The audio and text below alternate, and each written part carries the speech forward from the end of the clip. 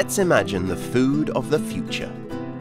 Did you know that scientists are working to help make the foods you already eat do amazing things for your health?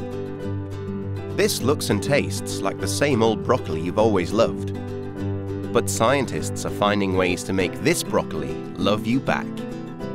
Broccoli naturally contains glucoraphanin, which scientists are studying because it may reduce cholesterol, cancer risk, and help to keep your heart healthy. Super broccoli was naturally bred to pack in more glucoraphanin, 2 to 3 times more per serving. Don't like broccoli? How about tomatoes?